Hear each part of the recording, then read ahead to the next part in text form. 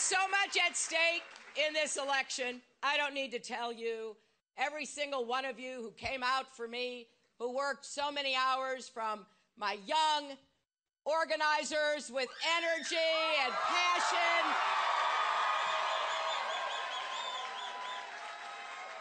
to the families and friends across this state, I am deeply grateful.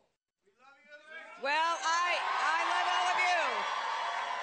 But here's what I want you to know. It is rare.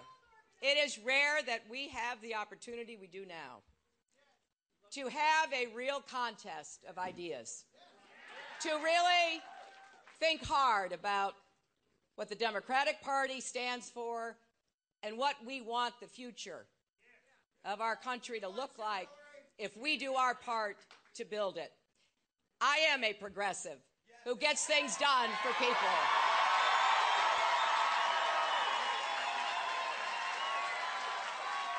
I am honored to stand in the long line of American reformers who make up our minds that the status quo is not good enough, that standing still is not an option, and that brings people together to find ways forward that will improve the lives of Americans.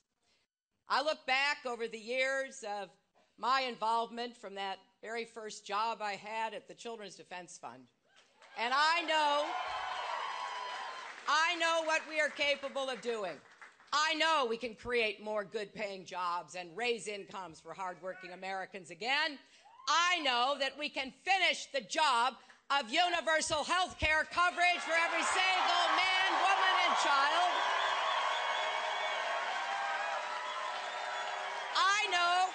I know we can combat climate change and be the clean energy superpower of the 21st century. I congratulate my esteemed friends and opponents. I wish Governor O'Malley the very best. He's a great public servant who has served Maryland and our country. And I am excited about really getting into the debate with Senator Sanders about the best way forward to fight for us and America.